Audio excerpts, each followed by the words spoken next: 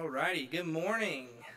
So glad you're with us this morning. If you're visiting with us, if you could do us a favor, on the seat or pew in front of you, there should be a little white card. If you could take that and fill out your information, and then at the end of the service, if you could just toss that into one of the collection boxes that are on each of the exits as you leave so we can get a record of your visit, we greatly appreciate that. Like I said, our collection boxes are on the wall by each of the exits, and so we will not be having an offertory for the foreseeable future. So if you feel led to give to any of our offerings this morning, if the Lord is leading you that way, just drop those in there on your way out, and we greatly appreciate that. A few other announcements we have. If you are in any way work with our young people with Awanas, if you're a teacher, if you're a listener, if you're a worker of any kind, we are having a meeting at 6 o'clock this coming Wednesday, the 23rd, 6 o'clock. We're going to have a meeting of all of our leadership together, so mark that on your calendars and try and be here if you can. If you cannot, please let Joyce know that. Oh, and it will be in the K building as well, I'm sorry. Yes. 6 o'clock in the K building this Wednesday. If you're leading with our Awanas at all, be sure you make that meeting. Also, since May, since we came back from our shutdowns and our quarantines, our Wednesday night services have been going from 6:30 to 7:30. Starting in October, we're going to go back to our normal Wednesday night midweek services. So we're going to go from 6 to 7:30 starting Wednesday, October 7th. That's the first Wednesday in October. So make a note of that. If you have any kiddos, or if you have any youth, or if you come here for prayer meeting Bible study, that we're moving back to our old schedule on Wednesday nights from 6 to 7:30, and that will be starting the first Wednesday of October. This week starts our week of prayer for the Reach Texas State Missions offering. Our goal as a church is $3,000, so be praying about what the Lord is laying on your heart to give to that. Every single penny that you give for that offering goes to missionaries, both in Texas and out of state, I believe. Oh, it's in state Texas, state missionaries. So be praying for that. Our goal as a church is $3,000, okay? So that's all I have in way of announcements. Let me pray for us as we continue in our worship service. Dear Heavenly Father, God, I thank you so much for today. I thank you so much, Lord, that we get to gather into your house, Father. We get to worship your name, that we get to open your word. God, I pray that our hearts never take for granted the gift we have in that. And Father, I pray that you use this time. Use this time to speak to us. Use this time to move in us. And Lord, I pray that you use this time to draw us closer to you. That you shape us and form us to look more like your Son when we leave than when we came in here. We love you, Father. It's your name I pray. Amen.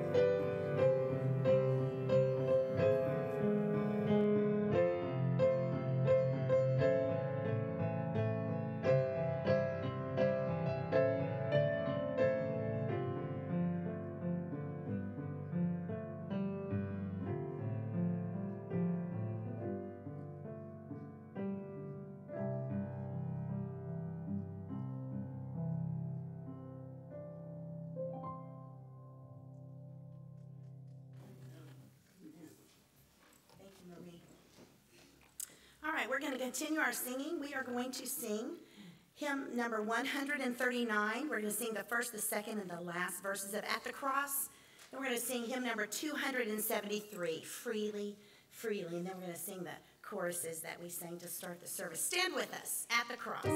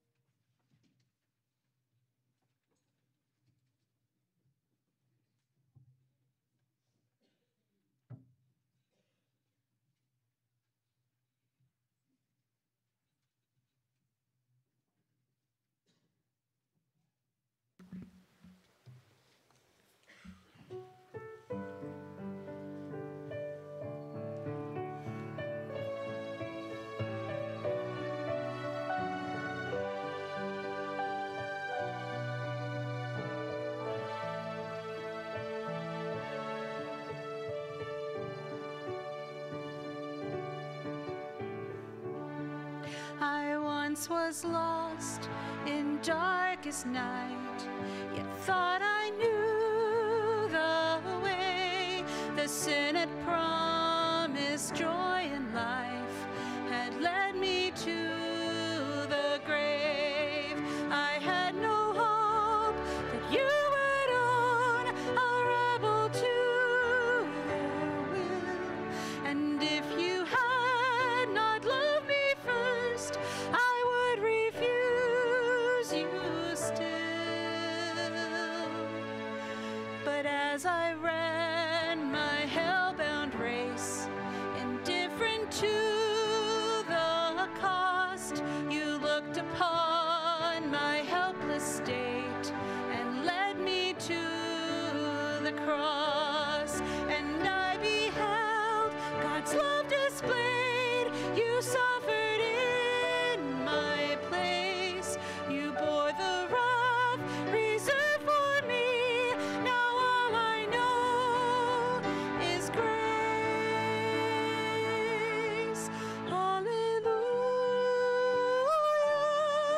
All I have is Christ. Hallelujah. Jesus is my life.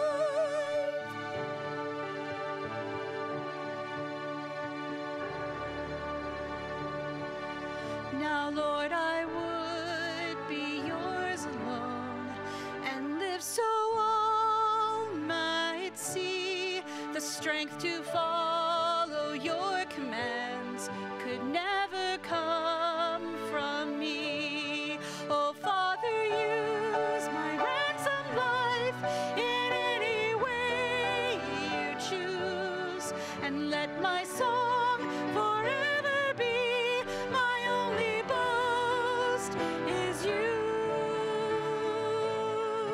Hallelujah. All I have is Christ. Hallelujah. Jesus is my life. Hallelujah.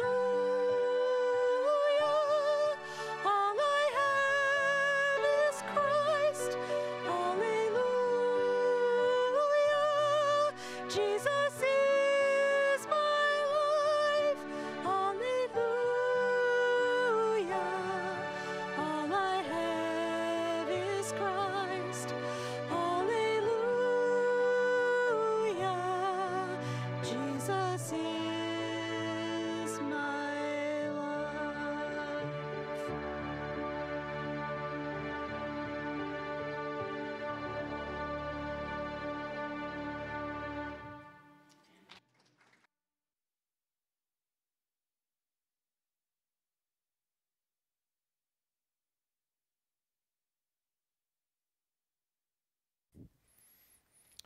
Thank you, Marie. What a beautiful song and fitting, isn't it? He is our all. So glad that you're here with us today and able to come and worship with us. It's a blessing, isn't it, for us to get to be together in this place, something that I don't think we will ever take for granted again. And so we're glad that you're here with us this morning. I want to lead us in a word of prayer one more time. I feel like our music this morning has just led us right to the throne, hasn't it? And just prepared our hearts. And so I want to lead us in just a word of prayer before we open God's word together. So would you pray with me? Father, we thank you this morning for the blessing of getting to come before you in worship.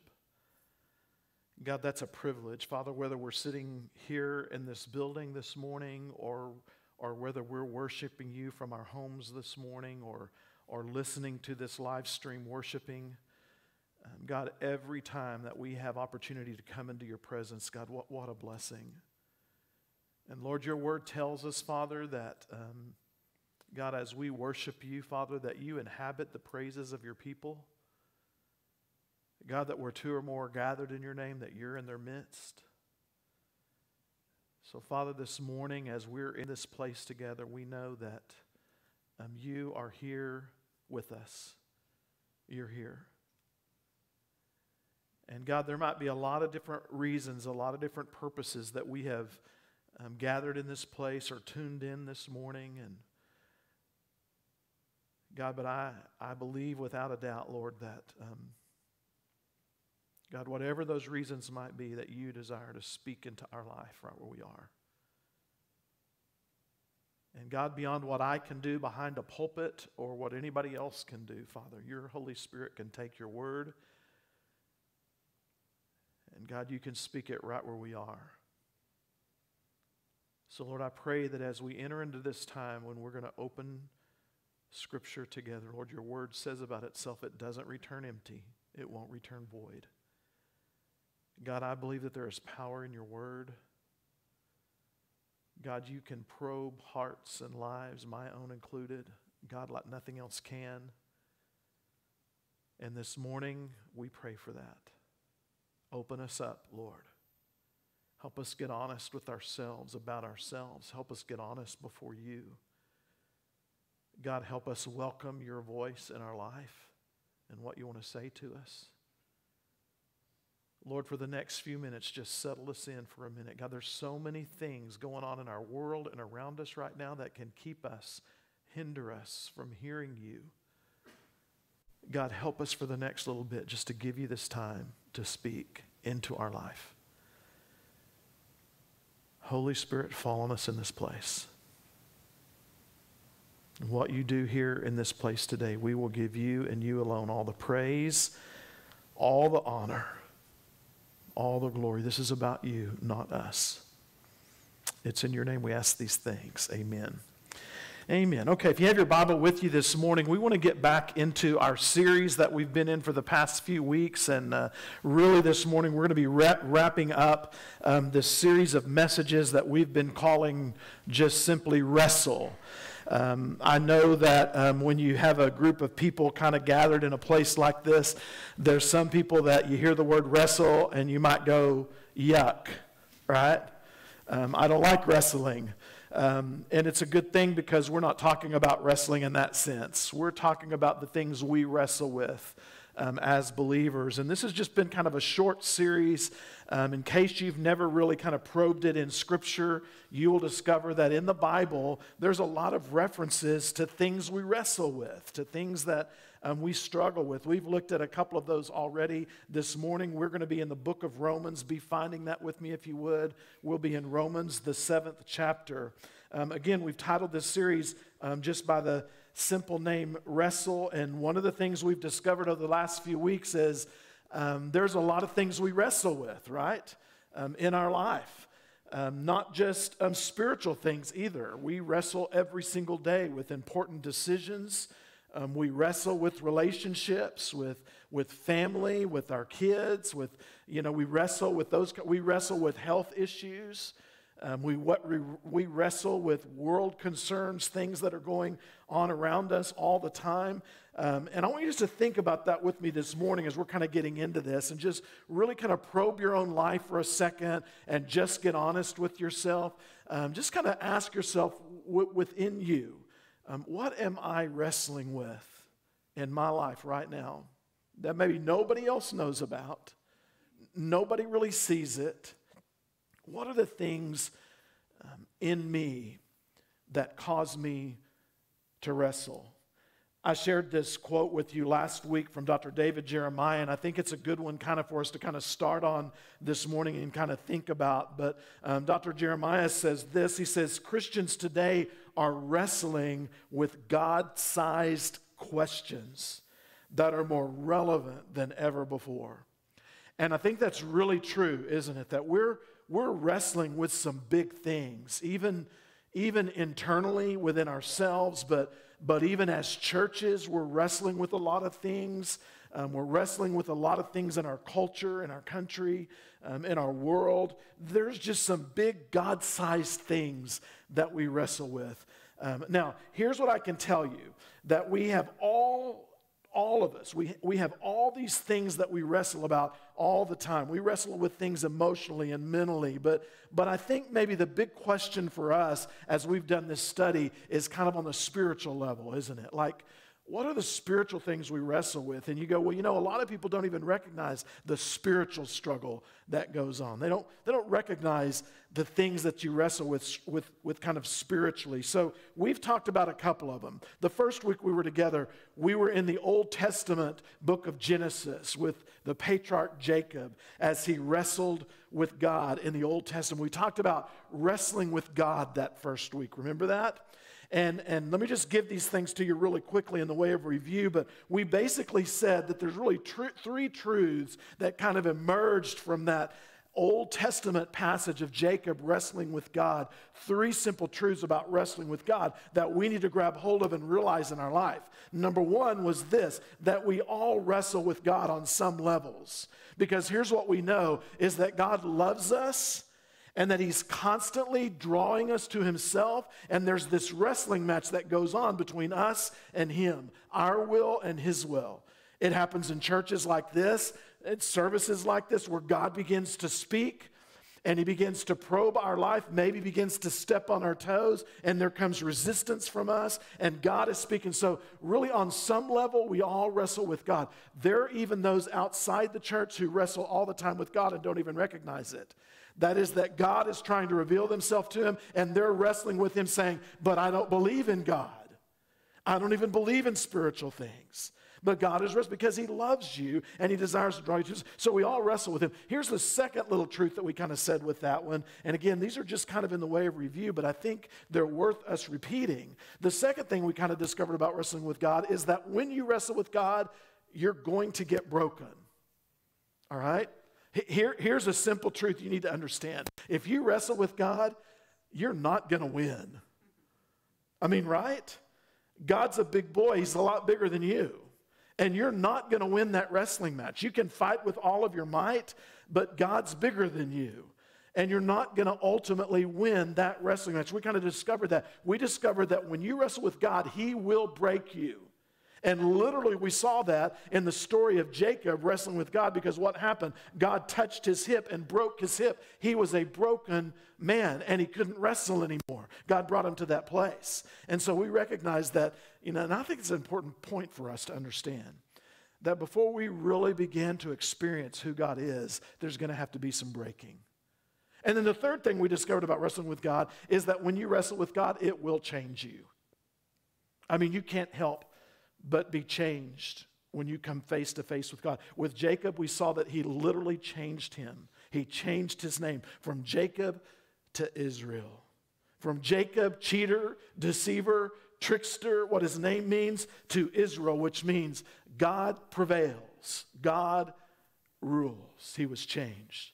That was the Old Testament, right? So we were in the Old Testament with Jacob. We talked about wrestling with God, and literally Scripture talked about wrestling with God. Then we jumped to the New Testament with the Apostle Paul, and we talked about how we don't only wrestle with God, but we wrestle with the enemy, right? Last time we were together. And Paul said it like this in Ephesians 6:12. He said it plain out to us. He said, "For we do not wrestle with flesh and blood, but against principalities, against powers, against the rulers of the darkness of this age, against the spiritual host of wickedness in the heavenly places." He said it straight out. Listen, Christian, listen, believer, you're going to wrestle with the enemy. It's going to happen. And so we kind of jumped from wrestling with God. Then last week we saw literally in the New Testament how Paul says, listen, you're wrestling against spiritual forces. You're wrestling against the enemy. And we said last time we were together that there were three kind of essential keys for us winning the victory against the enemy. Number one, realize you're in a wrestling match. That when you sign up with God, when you get on God's team, when you accept Jesus Christ into your life and you become his, listen, whatever is an enemy of God automatically becomes an enemy of yours. And you have to understand that if you're trying to serve God, the enemy doesn't want you to serve God. So what's he going to do? Wrestle. We need to realize as Christians that we're in a wrestling match. Then we said this, we need to recognize who you're fighting. Listen, folks, we're in a spiritual battle today. And a lot of people don't acknowledge that. They look at all the flesh and blood things that are going around us. We're constantly talking about the world and all of these things. And listen, Paul said it straight out. We're not wrestling against flesh and blood here. We're in a spiritual wrestling match with the enemy. And remember last time we were together, when we were here last week, we said, listen, Scripture is very clear about what that enemy wants to do. He wants to steal, kill, and destroy. Remember that? Realize who you're wrestling with. And then the third thing we said is we need to reach for the source of our victory. The context of that passage of Scripture where Paul talks about wrestling with the enemy is the armor of God passage. And we go, well, we know what our resources are. They're the armor of God. But remember what we discovered? What's the resource? Here's what Paul said in Ephesians 6:10. Stand strong in the Lord and in the power of his might. Jesus is our resource. That's how we win the victory. So we've been wrestling for the last few weeks, right? We've talked about wrestling with God and struggling with things he's wanting to do in our life. Then we've talked about the enemy, about how the enemy wants to wrestle with us and keep us from living from him. And this morning, we're going to turn to one more that I think is very prominent in Scripture, and it's an important one. Not that the other two aren't. Oh, listen, we don't want to minimize in any way the idea that we're going to wrestle with God. And there's even going to be some this morning because of this topic who are going to wrestle with God because God loves you that much. And there's going to be some this morning going to wrestle with the enemy in this topic because he's going to say, oh, you're not so bad, right? So we recognize that this is all kind of going on simultaneously, but I want us to think about this one this morning because today we're going to talk about what may be one of the most uncomfortable subjects that ever gets addressed anymore. It's one of those things we don't like to have to come face to face with. This is such an important area where we're going to talk about today. And I'll just say it, maybe one of the problems is that we don't wrestle nearly enough in the area we're going to talk about. I mean, I would even go so far as to say that we don't hear many sermons on this topic anymore. This morning, we've talked about wrestling with God. We've talked about wrestling with the enemy. This morning, we're going to talk about wrestling with sin. Wrestling with sin. If you notice in your bulletin this morning, you may have already been kind of debating, wrestling in your mind, whether you're even going to stay today, right? Because the preacher's fixing to preach on sin. And the truth of the matter is, just think about this, we don't hear that many sermons on sin anymore. Have you ever tried to get your head around that? Why is that? Why don't we hear just many sermons today just preached on the topic of sin? Why don't we do that? Because it's too uncomfortable, right? I mean, because it steps on our toes. It feels too awkward. It's not one of those inviting subjects, right? When you start talking about the topic of sin and those kind of things, we've kind of sort of gone soft on sin in lots of ways. We've kind of watered it down, renamed it, tried to make it more palatable to the taste, right? Because we don't want to have to confront those things. We don't want someone pointing their finger at us and saying I'm a sinner. And I think today the church really kind of shies away from pointing the finger at anyone else and saying they're a sinner. Why? Because we recognize when the churches we're the same, right? We got the same problem. Jeremiah Johnson, who writes for a great little kind of website that's called Desiring God, he says this, and I thought this was an interesting statement. He said this, you don't hear much about sin from pulpits anymore. Recognizing and identifying it, wrestling with the guilt of it, repenting of it, or for that matter, dealing with it at all. Those ideas are passé in most churches today. I mean, he just kind of said what we all know, right, out there, is that we just don't hear many sermons on that anymore. And lest you think I'm just kind of grasping at straws from some religious folks who kind of say we don't wrestle with it. There was an interesting article that I saw this week from Newsweek magazine. That's a secular magazine. And Kenneth Woodward is writing an article in that really caught my attention, and it was simply entitled, Why We Don't Talk About Sin Anymore. And boy, it caught my attention. And Kenneth Woodward said this. He said, 90% of Americans say they believe in God, and yet the urgent sense of personal sin has all but disappeared from the current upbeat style in American religion. Isn't that interesting? In earlier eras, ministers regularly exhorted congregations to humbly confess our sins. But the aging baby boomers who are rushing back to church do not want to hear sermons that might rattle their self-esteem. And many clergy who are competing in a buyer's market feel they cannot afford to alienate. What a perspective, right? So what do we do today? We soft pedal it, right? I mean, we try to kind of water it down. We don't want to say anything that might make someone too uncomfortable, that it might make somebody kind of alienated or feel distanced from us. And we definitely kind of have all these services now that are desired to be seeker-friendly and definitely don't want to push anybody away. So we soft pedal it. Now, here's the danger with that. Let me just say this, okay? Sin sends people to hell. Sin separates people from God. Sin keeps people out of relationship. And listen to me, Christian. Sin keeps Christians from being what God's called you to be as a believer. We better be addressing it. But we're not. And so here's what I want you to kind of understand. I want us this morning to just lean into this. Again, I've titled this message today, Wrestling with Sin. This is the third in the series, and it's the last one. So next week when you come back, you can go, I'm glad that's over, right? I'm tired of wrestling, right?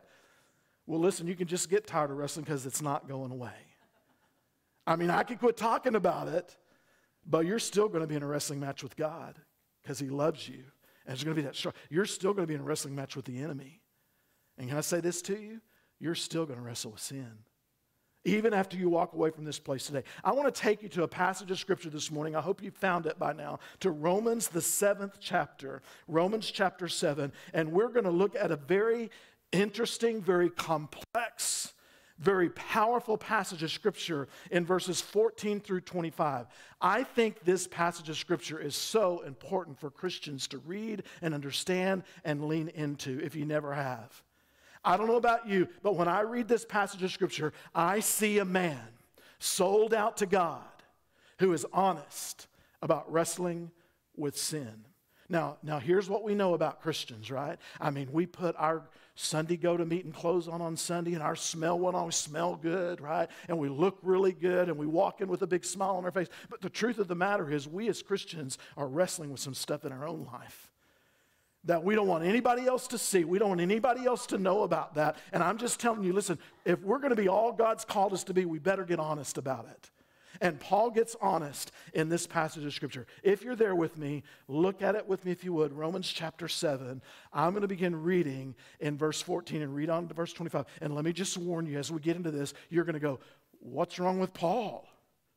Is Paul schizophrenic? Is he crazy? What's he dealing with here? I mean, just listen. This sounds like a guy that's conflicted, that's wrestling. Get that as we read this. Look at it with me if you would. Here we go. Romans chapter 7, beginning in the 14th verse. Here's what Paul writes.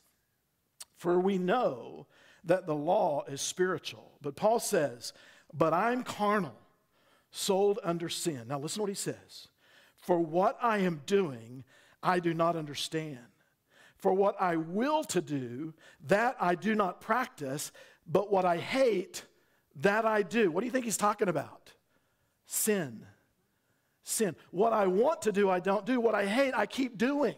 That's what Paul is saying. That's very interesting. Verse 16. If then I do what I will not to do, I agree with the law that it's good. But now it is no longer I who do it, but sin that dwells in me. For I know that in me, that is in my flesh, nothing good dwells. For to will is present with me, but how to perform what is good, I do not find. For the good that I will to do, I do not do. But the evil I will not to do, that I practice. Now, if I do what I will not to do, it is no longer I who do it, but sin that dwells in me. I find then a law that evil is present with me, the one who wills to do good. For I delight in the law of God according to the inward man, but I see another law in my members, warring against the law of my mind, literally wrestling against the law of my mind, and bringing me into captivity to the laws of sin, which is in my member. Look at verse 24. O wretched man that I am, who will deliver me from this body of death? I'm so glad verse 25 is there, or else we would have been going, right? What a horrible chapter. But verse 25 says this, I thank God through Jesus Christ our Savior. So then, with the mind I serve the law of God, but with the flesh, the law of sin. Do you see the wrestling match going on there with Paul? this wrestling thing. I want to please God. I want to live for him. I want to not do the sin thing again. I want to be over that. I want to stop the struggle and the wrestling. But here's what I know. The very things I want to do, that's not what I keep doing. And you can see the struggle, the wrestling match that's going on with him in this passage of Scripture. Now, I want you to understand something as you read this passage. It's almost like if you're not careful, you'll read it saying, well, Paul seems to be saying, it's not me that's the problem, it's the sin, right? I mean, it's the sin that's the problem. I want you to understand that in this passage of Scripture, Paul is not excusing sin. He's not rationalizing it. He's not trying to make amends for that. He's not saying that. He's just being quite honest with us and saying, listen, you need to understand that as long as you walk this earth, you're going to wrestle with sin. And the very things you don't want to do, those things are going to hold you captive. But there's hope. There's a victory that you can find as you wrestle with sin. Now, I got to tell you that I was working on this message of Scripture. I thought this is what the church and Christians need to hear today. We need to get honest about where we are. Because I'm going to tell you that a lot of churches today have lost their power and their purity because we have Christians who are captivated by sin, and they've just given up the fight. They can't beat it, so what do? We hide it.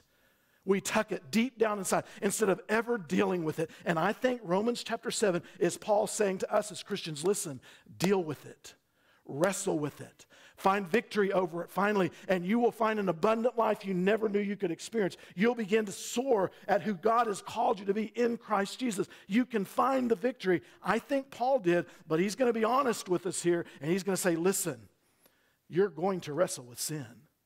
And that's key in this passage, and I don't want us to miss that. I don't want us to walk away from that and go, listen, we've wrestled with God, but what about this personal thing where we're constantly struggling within ourselves? And here's what we do as Christians. I know how the game goes.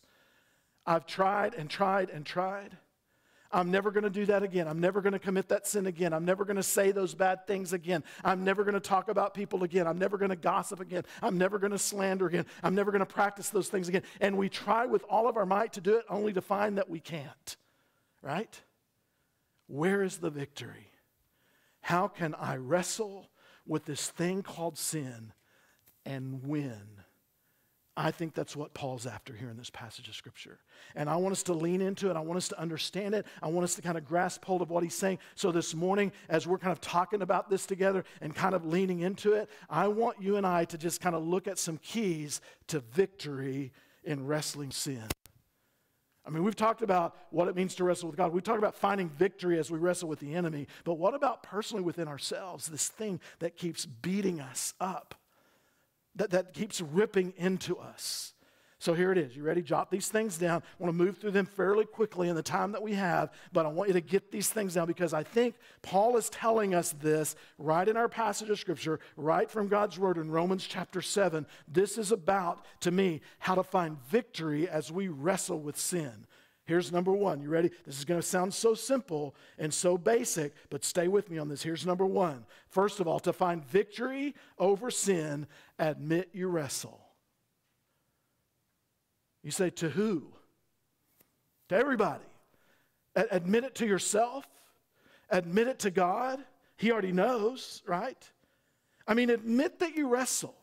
Admit that you're not perfect. By the way, you won't be until you're standing in His presence. There is no such thing as sinless perfection. There's only one perfectly sinless man who ever walked this earth, and you're not him, right?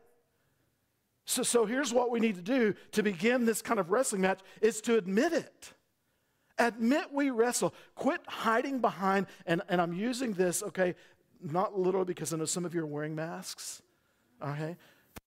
We as Christians need to quit hiding behind the mask of personal piety and spirituality. You get it?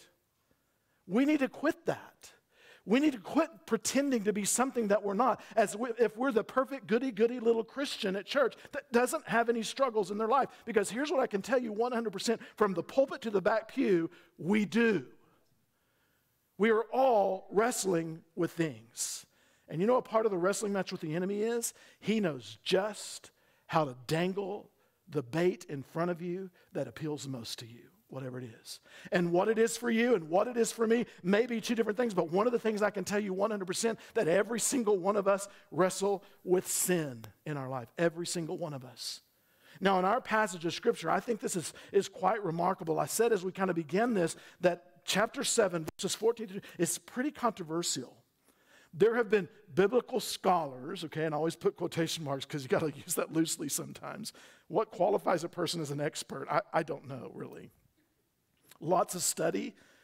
I mean, some people are educated beyond their intelligence, right? So I don't know if lots of study qualifies you as an expert or not, but biblical scholars argue and debate over what this is about. There are some who come along and say, oh, well, Paul cannot possibly be talking about his life as a Christian because Christians ought not to struggle with sin. Paul has to be talking about his life before he became a Christian. Now listen to me. That's malarkey.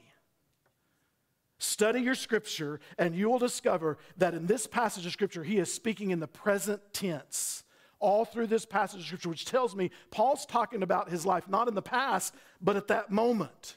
What he was struggling with in that moment. And listen, as a Christian, let me just be honest with you. I find that comforting.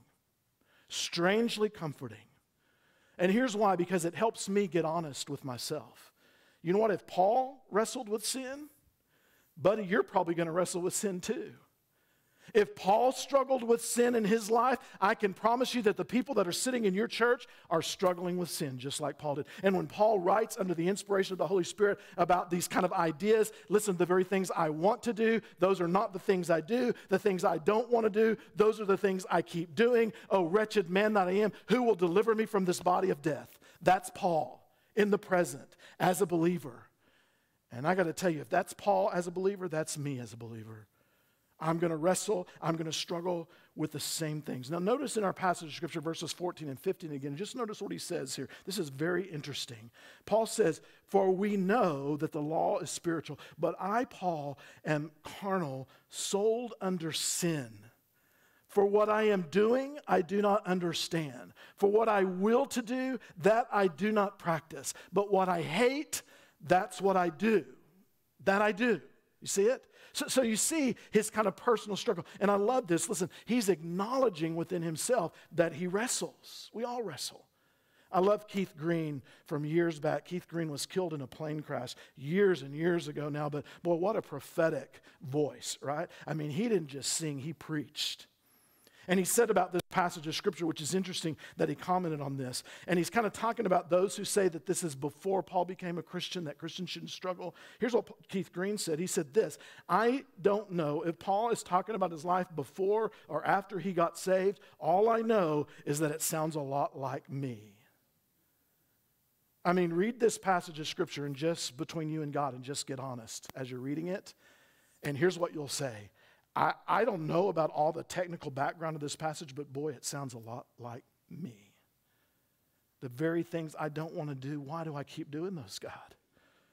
I know it breaks your heart. I know it's against who you've called me to be. Why do I keep? And the very things that I want to do, those are the things I seem to fail at. I mean, I read this passage of Scripture and something within it resonates with the wrestling match that goes on in Buddy all the time, right? You get that. And here's what I think. I think that you and I, we just need to get honest about the fact that we wrestle. We wrestle with sin. Now, our culture, our society has all kinds of answers for why that is. Some argue that if we could just take care of the human predicament, that sin would take care of itself. Some have argued that human evil comes from bad surroundings, right? That sin and those comes from just people being around the wrong people. And there's some truth to that, right? But listen, that would be an easy enough fix. If all I had to do was just fix the people I hang around with and my surroundings, then a lot of us could probably work our way out of this wrestling match, right? So that's not the answer. Surely that's not the clue. I mean, we know that bad company corrupts good morals, right? We kind of get that.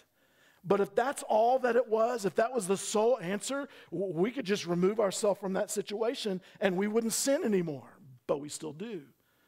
It's kind of like that scene from the great epic of American philosophy, Hee Haw. On Hee Haw, and by the way, you can watch Hee Haw again, all right? Just scroll around and you'll find it. Those are classics, right? On Hee Haw, there's a character called Doc Campbell. Y'all remember Doc Campbell? Doc Campbell is confronted by a patient who says that he broke his arm in 2 places, and the doc replies, well, then stay out of them places, right? I mean, if that's all it took for us to fix our sin problem, we could just stay out of them places. You get that? So some kind of say it's just bad surrounding. Some others say, well, the problem with evil and the reason we stem is because of poverty and deprivation. I can tell you that's wrong, because rich people sin just as much as poor people. Rich people just have more money to spend on it, right? That's not the answer.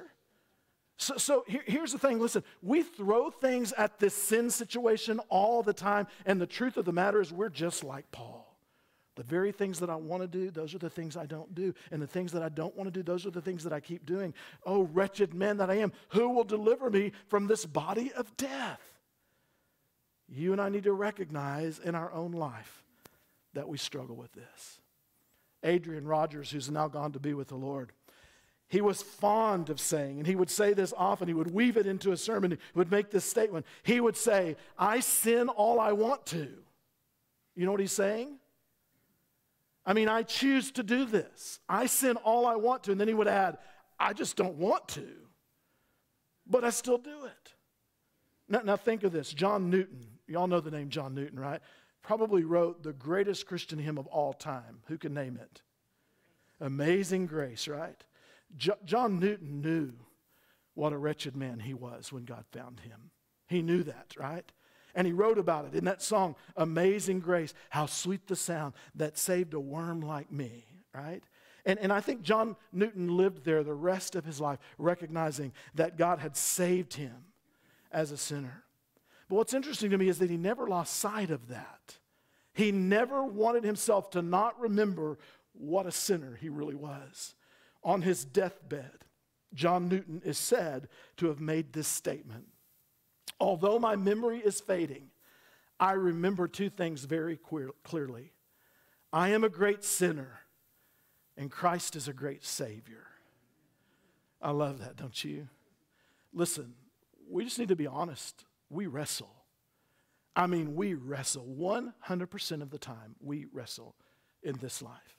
We wrestle with this thing called sin. Now, let me give you 3 facts really quickly about this, and I want you to get this. This is under point number 1, okay? So, sub-points here. You're going to get them. You got it? Don't forget this. Number 1, God loves you even when you continue to struggle, to wrestle. Please don't forget that. As you are getting honest with yourself about wrestling, what you need to know is God loves you even though you wrestle with sin, even though you're in the struggle. Here's the second one. God loved you before the struggle.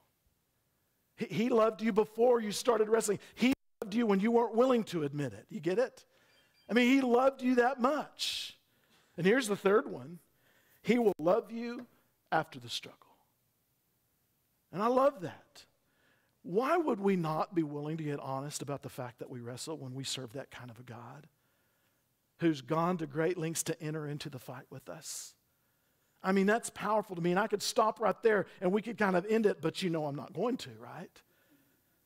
Because the first thing we need to do to find victory in this wrestling is just admit that we wrestle. Here's the second one. You ready? Confess your defeat. You go, wait a minute, you're saying I'm going to wrestle and I'm going to lose? That's exactly what I'm saying. You're saying I'm going to wrestle and I'm going to get beat up? That's exactly what I'm saying. Isn't that what Paul is saying? Read Romans 7, 14 through 25, and you're going to hear a guy that's saying to you, listen, I'm getting beat up in this wrestling match. Bad. I'm losing this thing on every front.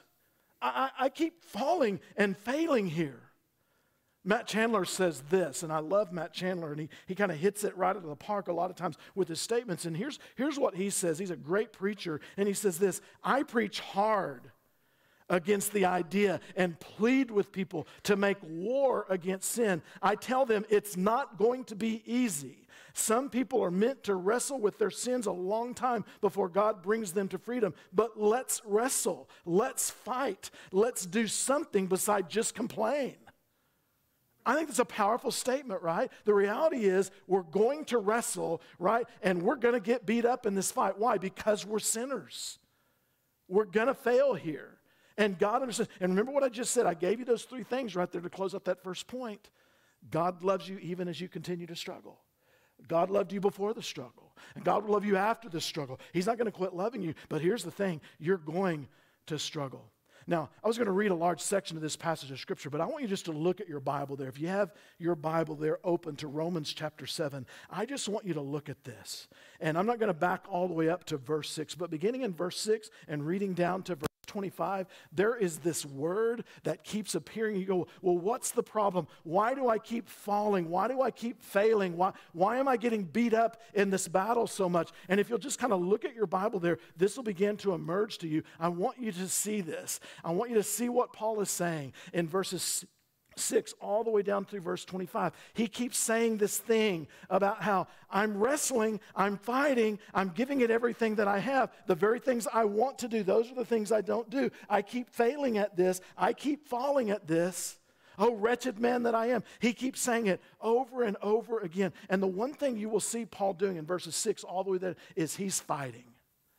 He might be getting beat up, but he's not going to abandon the fight. He's not going to quit. He's not going to cave. Here's what I understand a lot for us as Christians. We have wrestled and struggled and wrestled and struggled with the same things over and over and over that we've pushed them so far back down, kind of declaring defeat. I'll never win this battle. And those things are still holding us captive. There are Christians that just need to be set free of some things that are keeping them from being all that God has called them to be. And they've stuffed those things so far back, almost as if to quit fighting it and just let it be. Just live there. And they've kind of thrown up their hands, kind of like the first one. God, well, I'm a sinner anyway, so everybody does it. Is that okay? No. That's not what Jesus saved you to be. He saved you to an abundant life, to have victory over those things. And you and I need to recognize what the key is. There's a great old Puritan, John Owens, who wrote a bunch of books about sin. He was a Puritan. And here's what he said. You better be killing sin or it will kill you. That's powerful, isn't it? You better be killing it or it will kill you. And then he goes on to say this. If you are fighting sin, you're alive. Take heart. But if sin holds sway unopposed, you are dead no matter how lively this sin makes you feel. If sin goes unopposed, if you quit fighting, even though you're getting beat up in it, listen, it's going to hold sway over your life. It's going to begin to control you. A little bit more modern, Dr. Timothy Keller, he says this, we are free to fight sin and free to win, but we must still fight. Billy Sunday, great evangelist from the 1800s, he'd been a pro baseball player when God called him into the ministry. And Billy Sunday said this, I'm against sin. I'll kick it as long as I have a foot. I'll fight it as long as I have a fist. I'll butt it as long as I have a head. I'll bite it as long as I have a tooth. And when I am old and footless and fistless and toothless, I'll gum it until I go home to glory and it goes home to perdition. That needs to be our resolve as Christians. I'm getting beat up. It's hard, but I'm not going to quit. I'm not going to give up the fight. I'm going to continue. Now you go, well, why was he getting beat up so bad? Well, now I told you, look at verses in your Bible. Look at verses 6 through 25. And there's this one little word that keeps kind of popping up, if you'll notice it. It's all through there. It's a little pronoun, and it's one letter word. What is it? I. You see it? I've done this. I've tried. I've fought. I've given it everything. And Paul is kind of revealing this to us here. He's kind of going, this is where I keep failing. Just look at one verse. Look at verse 15 and notice this. It's pronounced in verse 15. Look what he says. For what I am doing, I do not understand. For what I will to do, that I do not practice. But what I hate, that I do. 6 times in that one verse, he says, I. Remember what the middle letter of sin is. I, right? The problem is this: the longer we try to battle sin for ourselves in the flesh, the longer we're going to get beat up by it. That's the key. And Paul says, listen, look at this passage again that we've been looking at in verses 14 through 25. I've done this. I've tried this. I've battled it. The very thing I don't want to do, that's what I keep doing. That's what keeps happening. And I love this when you kind of look at this passage of Scripture, you go, why do I keep getting beat up? Because I'm the problem. I'm my own worst enemy with this. That's pretty powerful if you think about it. I mean, it's not until we recognize, listen, I can grit my teeth, I can bear down with everything that I have, I can determine I'm never going to do it again, but here's the problem I have. My old sin nature still hangs on, so I am going to lead I down to defeat every time. That's key. Now, let me move into the final point in the little bit of time that we have left, because got to bring this one home, right? This is key. If I'm going to wrestle with sin, what's the key to victory? Judah Smith, written some tremendous Christian books, young preacher, and he's an interesting one. But Judah Smith says this, and when I read this quote, I almost cried. Powerful. He said this: are you struggling? You could put wrestling in there. Are you struggling with sin? You don't need more willpower. You need more Jesus. Isn't that good? Simple statement, right? Are you wrestling? We all are, right? Are you struggling with sin? You don't need more willpower. You're going to get beat by that willpower. You don't need more willpower. What do you need? More Jesus. More Jesus.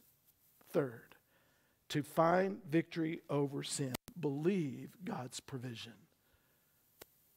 Stop trying to do it yourself. And put your faith and your trust in God's provision. You go, well, what is that? What is God's provision? What is Paul leading up to in this passage of Scripture? What is he telling us in this passage of Scripture? Let me say this again. We don't wrestle with sin and win on our own. We're going to get beat up every single time. And the good news is we don't have to, Christian. Church, listen, we don't have to on our own. We don't have to be victorious on our own as believers. And as long as you're trying to do it on your own, you will never find victory over sin, ever. Those things will continue to hound you. They'll continue to beat up on you. You won't find victory in that. And Paul is telling us here in this passage in a clear way as he kind of finishes up that 7th chapter. Look down at verses 24 and the first part of verse 25. He tells us what the resource is, how we can win. Here's what he says. Look at verses 24 and the first part of verse 25. He says, "O wretched man that I am, who will deliver me from this body of death? I keep failing, I keep falling. Who's going to deliver me?" And here's what he says. I know. I thank God through Jesus Christ, our Lord. Now think about this series for a minute. Let me take you back. I gave you those things at the beginning. Why is he reviewing all this? Because I want you to put this together. I want you to get this thing about wrestling. Okay? When did Jacob find victory as he wrestled with God? When he quit wrestling and started holding on to God. When he just started holding on to him. Can I just say it like this? He found victory when he surrendered his life fully to Jesus Christ, God, and said, God, you take me. I'm not fighting you anymore. I want to be all that you've called me to be. And he gave us. When did Paul find victory over wrestling with the enemy? Stand strong in the Lord and in the power of his might. He found it in the resource, Jesus. And where did Paul find victory as he wrestled with sin? God's resource. I thank God through my Lord Jesus Christ who gives me the victory. You see it? What is the resource for me as I wrestle? Now here's what I want you to understand. Listen, Jesus has already fought the fight. He's already gone to the cross. He's already won the victory, right? And so listen, I want to wrestle from the point of victory, not defeat. And I'm going to get beat up every single time. So what have I got to do? I've got to realize that the victory's been won through Jesus Christ. I don't have to give in to it. I don't have to cave into that. There is hope for you and I as believers. I love this. Years and years ago, and I'm going to date myself here, there was a Christian singer that was very popular by the name of Don Francisco. Anybody remember Don Francisco? I just aged myself. Good, brother. There's my friend back there. He remembers the Imperials. He remembers Don Francisco. He remembers Keith Green. He remembers all those good guys. Listen, go back and listen to some of that music. It was prophetic often in the things that he would say. Don Francisco sang lots of great songs like victory songs like I'm Forgiven. Great songs like that. Well, he wrote a song that I just love, and I was reminded of it as I was working on this sermon, and it's a song that's simply called There's No Condemnation. And I want you to listen to these words for a second because I want to close this message out with you understanding this because Paul is in the book of Romans. Now remember, Scripture was not originally written with chapter verses, with chapter markings and verse distinguishing. It all just kind of read like one straight statement, okay? And so kind of keep that in mind. But here's Don Francisco's words. Listen to this. Here's what he says. Sitting by my window on a rainy afternoon, everything inside my head was playing out of tune. I was thinking of the fool I made of me the night before. In front of God and everyone, I'd sinned and sinned some more. Well, I thought of all the things I'd done. I winced at things I'd said. I wallowed in self-pity. I hung my worried head. Have you ever felt like that? And right when I was so far down that even up looked wrong, that's when Jesus gave to me the chorus of this song. He said, Satan, the accuser, has been whispering in your ear. You just tell him you're forgiven. That he has no business here. Because it doesn't matter what you've done, it matters who you'll be. There is no condemnation when the Son has set you free. Now, look at this. Take your Bible and look at this with me. Here's how Paul ends this. Remember, there's no chapter divisions, there's no verses here, but look at your Bible there because here's what he says, verse 24. A wretched man that I am, who will deliver me from this wrestling match? I'm getting beat up. Who's going to deliver me from this body of death? And here's what he says. I thank God through Jesus Christ our Lord. So then with my mind, I serve the law of God, but with the flesh, the law of sin. And look at verse 1 of chapter 8. There is therefore now no condemnation to those who are in Christ Jesus, who do not walk according to the flesh, but according to the Spirit. You see the hope that's there? Listen, you're going to wrestle with sin as a believer. You're going to wrestle. And you're going to get beat up in that wrestling match. But God has given us a provision in Jesus Christ. You and I have hope in Him. Who will deliver us from this wrestling match? Thanks be to God through our Lord Jesus Christ. Would you bow with me for a word of prayer?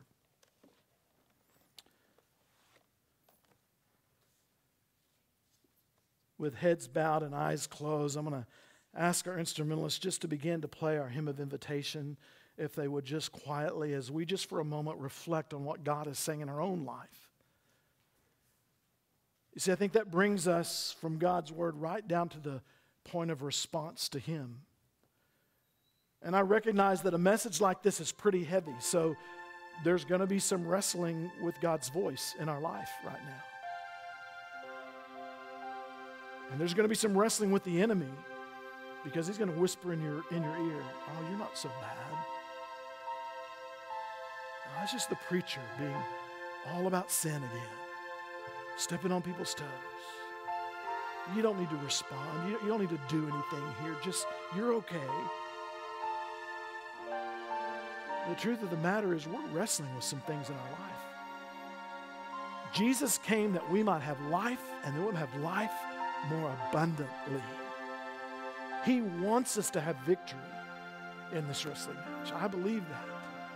He wants us to recognize that we can't, but He can. There is no condemnation for those who are in Christ Jesus. If you're here today and you've never accepted Him as your Savior, your Lord, listen, He's already won the fight. Put your faith and your trust in Him. Invite Him in. Let Him have control. It's the only way you're going to win. And if you're here as a Christian and there's some things that have been dogging you, some things holding you back, some things you've been struggling with, listen, I can tell you, it's time for you to stop wrestling and start holding on to Jesus. Trust it into His hands. He can give you the victory. In just a moment, I'm going to pray, and then we're just going to open this service. We're going to worship the Lord together. We're going to sing this song, Without Him, I Could Do Nothing. That's a great declaration, and it's true. With Him, you can do all things through Christ who strengthens you. You can. You can overcome those things that you're wrestling with. through him. Father, we thank you for the truth of your word today. It's powerful, it's pointed, it's life-changing. Help us to experience that change this morning right here in this place to your glory. We invite your Holy Spirit to move on us. God, we won't be embarrassed about stepping out in faith to profess you as our Lord and Savior. God, I pray for those who may need to respond in that way today. Give them the courage to do that. And for believers maybe right here in this room who've struggled with things a long time, God, help us to admit we wrestle, to confess our defeat, and put our trust, our belief, our faith in your provision, Jesus Christ. God, what you do here in this time, during this invitation time this morning, we'll give you the praise and the glory. We love you, we worship you, we praise you. Give us the courage to respond to you now. It's in your name I ask these things. Amen. Would you stand with us as we sing our hymn of invitation? The words will be on the screen for you. If you need to come, Trey's here. I'll be here. The altar's open. If you want to pray with one of us, you come. But let's worship